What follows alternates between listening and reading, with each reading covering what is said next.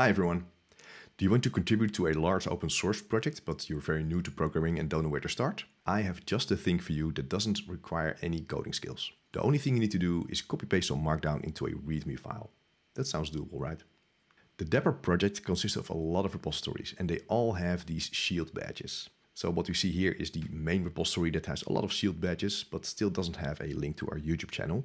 Then we have the CLI repository, which only have these 4 badges. And there's the JavaScript SDK one, which only have 3 badges and even in a different style. And there are many more repositories with all like a different amount of badges and sometimes different styles.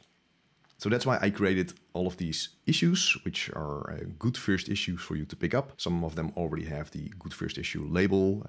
Some of the other maintainers will make sure that all of the other issues will also be labeled accordingly. And just to highlight one of them, this is the issue to update the JavaScript repository. It lists some repository-specific labels first, about the versions, the number of downloads, status of the build, code coverage, license, and the number of good first issues in this repo. And then it always ends with some badges that are the same for all of the repos. They just link to our Discord server, our YouTube channel, and the Twitter account. I'm not calling it X. So how can you help?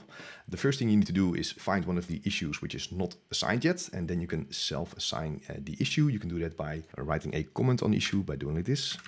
Assign and hit a comment. The Dapr bot will pick this up and it will assign the issue to you.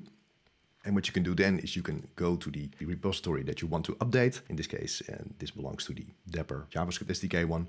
You can fork this one. You can copy this line here because this is already pre-formatted. It contains all of the right links, so you don't have to do any updates on that. You can copy that and you replace the existing badges with what you just copied.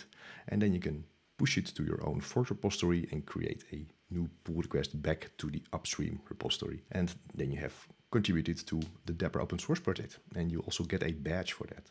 So please help us out with getting a consistent list of these shield badges. And if you have any questions, feel free to ping me. Bye.